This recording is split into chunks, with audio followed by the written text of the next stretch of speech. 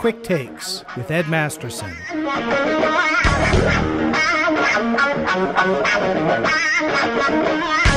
What is pressurizing a room?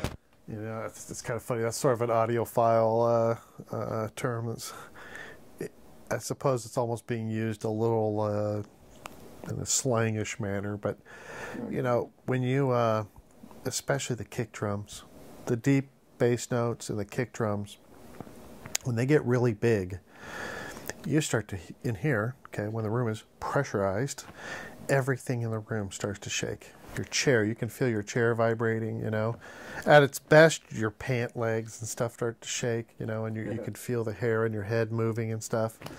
You know, it's you know, you're fully immersed at that point. You know, complete acoustic immersion, which is something I enjoy a lot. Yeah. But yeah, that's actually an excellent example of that. I've had a lot of people listen to that recording and that would never listen to that kind of music. I mean, I don't listen to that kind of music very often. I have to admit, I do like it occasionally, but as a demonstration of far left end the of reason the frequency spectrum. Yeah, it's like, why would you ever need that much power in this big a speaker? Okay, well, for some people, they may never care to play that. If you don't want to fire up a Metallica concert, which I would liken to this experience, Metallica's got some pretty impressive concerts. But if that's not important to you, then you don't necessarily need the ability to pressurize the room to this degree.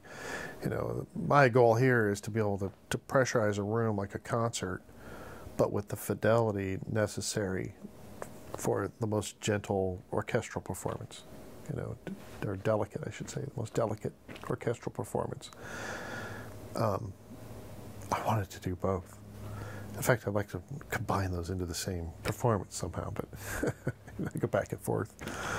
When along the same path, when we watched Avatar, when we watched the movie Avatar in here, by having that pounding bass hitting you in the chest when that helicopter is flying into the well, I don't know what you call it, a rainforest on the planet, you know, that was critical. You get to feel that was so critical. Well, and for movies, you know, people don't even realize theaters, the commercial theaters, they don't really go low.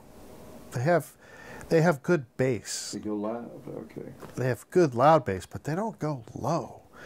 And they don't have the fidelity of the mid-range. You know, the mid-range tends to just be in your face. It's not enjoyable, so to speak. I mean, we just went and saw the new big Star Wars, The Last Jedi. Okay. And you know, it was a tour de force as far as movies go. Technologically, it was fantastic. The sound effects were amazing, but.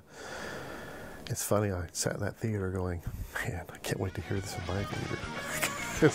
It just wasn't that impressive. Please subscribe, like, and comment.